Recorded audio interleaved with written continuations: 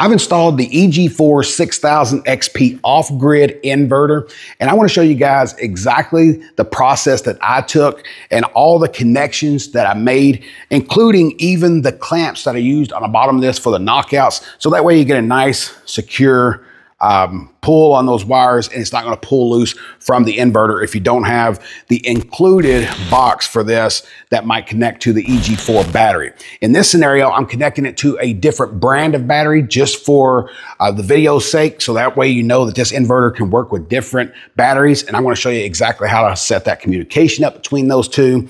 But we're going to talk about the communication cable, the battery cable, the load cable, and even a grid cable that's coming in from the grid to charge the batteries if you don't have any solar coming into it, and the solar PV wires that are coming in as well. We have the battery breaker, the load, the grid, and generator. The only thing that I'm not going to be talking about is a generator, because I don't hook a generator to this, but you definitely can. And although this is an off-grid inverter, it doesn't mean you can't have access to the grid. My recommendation would be to install one of these Reliance Control 50 amp transfer switches, so that way you can have access to both the grid and to your solar generator or your solar power here. So what happens is you got a transfer right here. This can feed into this side of it. And when I have this turned on, then I'm powering everything with this right here, and everything's fine and dandy.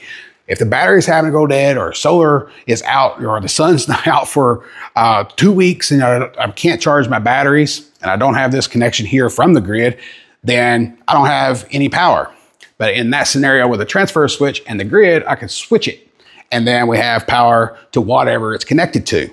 So I love the functionality and the flexibility of a transfer switch where I have the grid and solar power at the same time. So I know I'm always going to have power in case a complete disaster happens where it knocks out my solar system and the grid.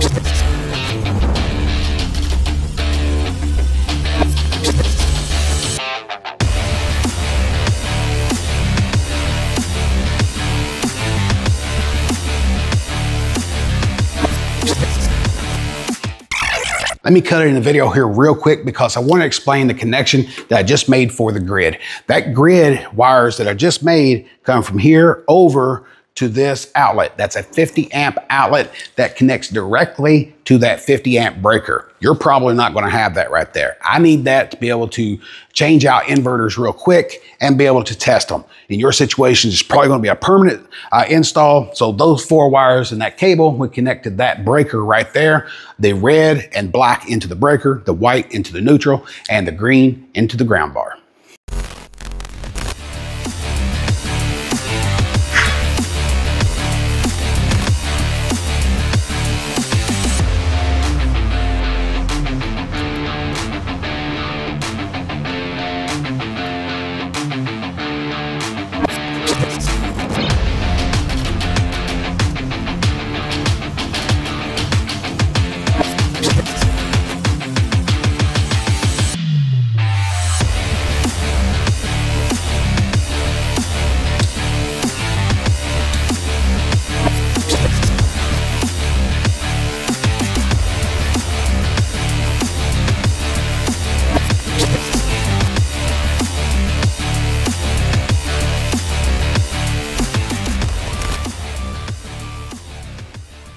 And let's do the same for the load. The load is the circuits that you're going to be powering, and I'm running this through a transfer switch. So the wires that are connected for the load comes over into the transfer switch, and then it powers these circuits. I just have this connection right here.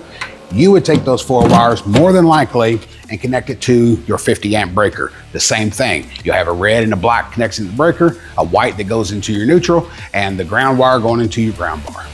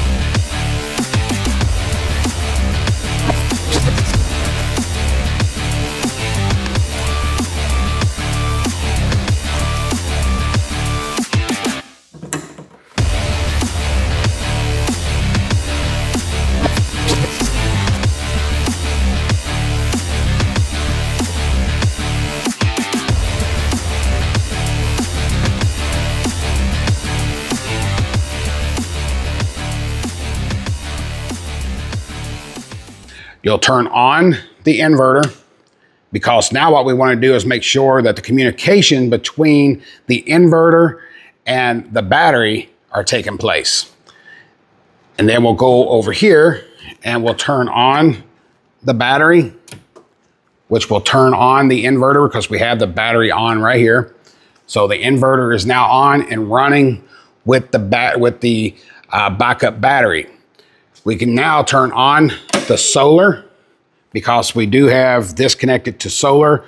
So now we're going to be charging the battery with solar. And for this to communicate correctly with your battery, you need to set the battery type and the battery code. To do that, you'll press and hold enter till you get that double beep. We'll go up until the number 3 setting. My battery is right here flashing. I'll hit enter. We want that set to Li ion, so lithium ion. Then we'll go down. I'll show you the different ones: lead acid, and then no battery. I don't know why you would ever use no battery in case you just don't have any battery connected to it, but you'll want to connect this to lithium ion, hit enter, and then your battery brand is right here. Set that to 0 for this battery, and then hit enter. And then the inverter will restart. And now you should be able to turn on your critical load center and be able to back it up using your inverter and your battery. The fans have kicked on the inverter because we're charging the battery, but let's turn on our load center. So we'll turn load on. We got everything turned on the inverter. We have our solar coming in, the inverter's turned on, the actual load center's turned on, the battery's turned on, and your EPS is turned on. Over in the critical load center, we're going to switch it from utility to generator, because this is our backup right now. And then we'll just switch this over real quick. We didn't even get a flicker. And now we're powering with PV first, then battery second, and anything from the PV that is left over is charging the battery. And we do have communication with the battery, as we can see right there, 41% on the battery.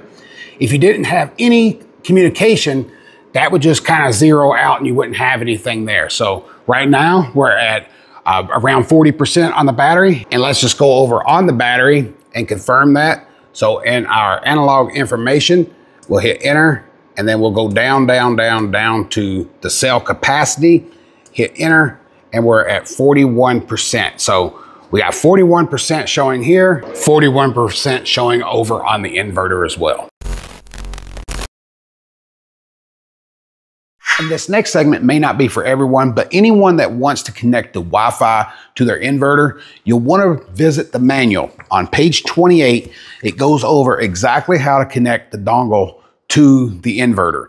Now, I did have a little bit of a problem connecting the dongle to my Wi-Fi network, and I had to do it through the mobile app. But first, you'll need to create an account, and you'll need to get a code from the supplier. So whoever you bought your EG4 6000XP from, they could provide you with a code to connect the dongle.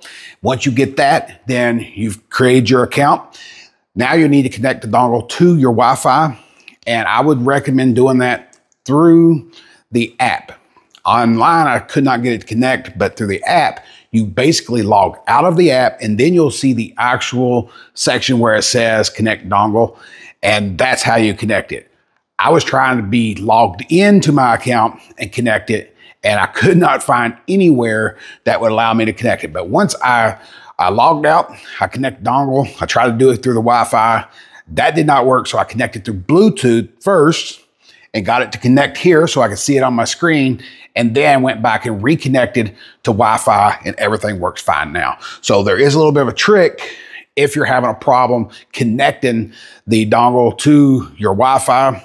Just follow those steps and hopefully that works out for you. If not, of course, reach out to EG4 or the supplier that you got your inverter from, and they'll walk you through the process and get you connected with no problem. But eventually I got it connected. It was pretty simple, but I had the most problem finding where to actually click something that says connect to Wi-Fi. And I did that in the mobile app. And now that we got everything up and running the way it should be, I do want to go over a couple things that I should mention that maybe you should change about your install versus mine. Mine's a temporary setup, so I don't have the wires and conduit. Always put your wires and conduit. It's a lot safer. It's the code. In my scenario, I do this for testing, and I interchange these inverters and batteries so much that it would just make it extremely hard for me to take everything out of conduit and reinstall it. So I leave it like this. But my recommendation is definitely put it in conduit. Also, when you're installing inverters or batteries on the wall like we have here, it should be on a non-combustible wall. So this OSB board is considered combustible. So you'd want to put something like a Hardy backer board or a cement board back here. But if you're installing this on a tile wall, block wall, brick wall, or something like that, you don't have to do anything else. They have anchors that you can just install into those non-combustible walls and get it nice and secure. But those are definitely 2 points that I think that I needed to go over, because you do not want to do the wiring like this, and you do not want to put it on a combustible wall. This is a temporary setup, but I did want to provide you with an installation process of the 6000 XP. And maybe you're looking for different batteries other than the EG4 batteries. Maybe you're looking for Sungold Power, these wall mounted batteries like this.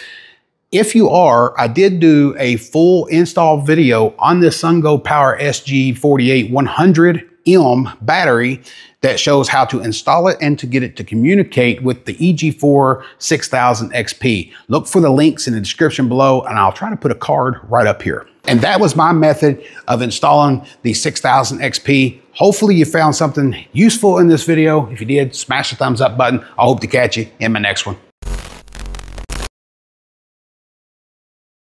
Hey, I know this might sound cheesy, but I definitely think it's important to thank the people that make it possible for me to do what I love doing, and that's testing inverters and batteries and power stations, going to trade shows, interviewing company representatives, all those sorts of things within the solar industry. It's because of you that I'm able to do that, and I want to say thank you for supporting the channel thus far, whether it's one thumbs up, one comment, subscribing to the channel, watching every video that I got, or just watching this one single video. It does help me, and I do appreciate everyone. Whether you give me negative feedback or not, I always take it constructive, and I always try to build a better channel. And I will always, my promise to you guys, I will always, always, always try to put out quality content that gives you value. And I hope to be able to do that for a very long time. But I did want to say thank you to everyone that supports my channel.